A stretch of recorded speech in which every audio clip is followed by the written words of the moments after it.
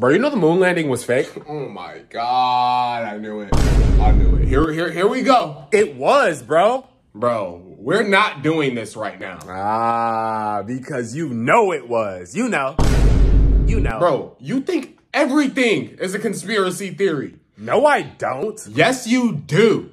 The government did 9/11. Kanye was cloned. You know those people who always have an umbrella the moment it starts raining, even if the forecast was sunny? How the hell they know it was gonna rain, huh? The government controls it. Rubber duckies and birds are just the government's way of spying on you. All your missing socks are stolen by secret government agents looking to clone your DNA. Or you know that the government put cancer in bologna knowing that we were gonna make a sandwich out of it and eat it? Okay, so I give a couple facts every once in a while. Facts? Every once in a while? One, they're not facts. Two, you mean every day? I'm telling you, I got some secret intel. The government faked the moon landings. And why would they do that?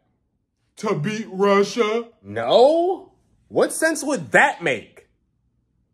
It was to eventually make way for Ice Spice to drop her new album. Bro, I'm telling you, that's the truth. Man, if you do not leave me alone, I swear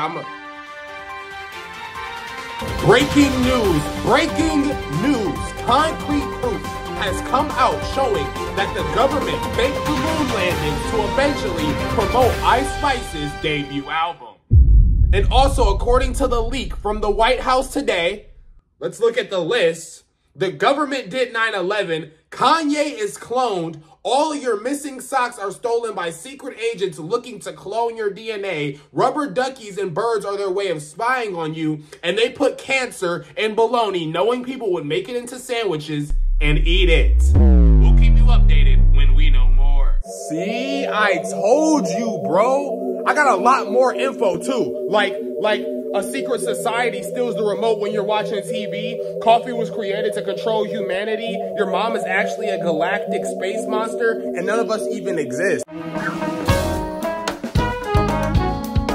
More breaking news has come out revealing that Taylor Swift fans don't actually exist and are just there to show people how obsessive people can be over celebrities. Okay, that one actually makes sense. I thought everybody knew that. I'm in the middle of editing the video that you're currently watching. This is Pac-Man. You my buddy? Yeah. So cute.